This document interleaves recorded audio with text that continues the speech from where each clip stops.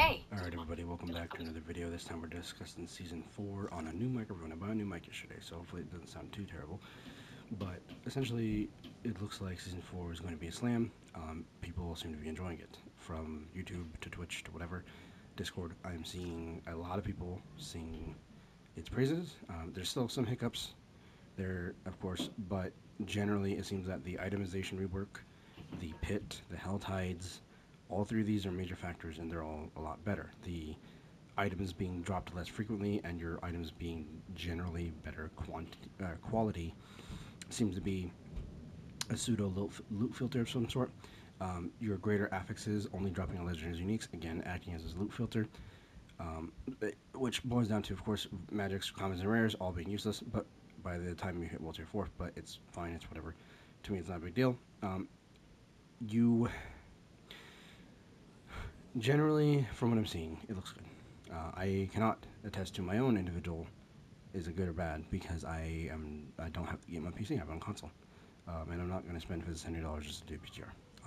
To be honest. And my phone keeps going off. That's fun, but yeah, generally speaking, it seems to be looking good from all my sources and YouTube and whatever else, right? So, just want to let you guys know it looks good, and I'm extremely hopeful and positive toward this. I already think Diablo 4 is a fine game. It's not crazy good. It's not crazy bad. It's fine. It's fun. I still like it. But all these changes make it look like it could be, great, right?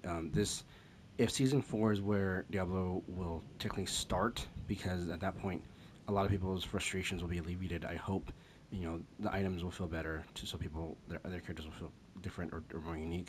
The end game with the pit will feel better than nothing at all, right? Better than nothing. And then hell tides are just going to feel faster and better because the density and the whatever, right? So generally, I think people's problems will be lesser.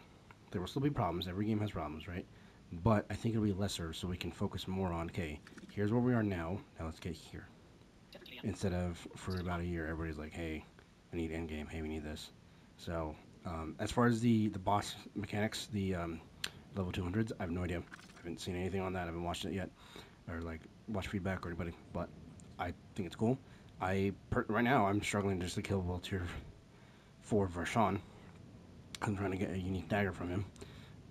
But yeah, hope you guys enjoyed, and see you guys next time.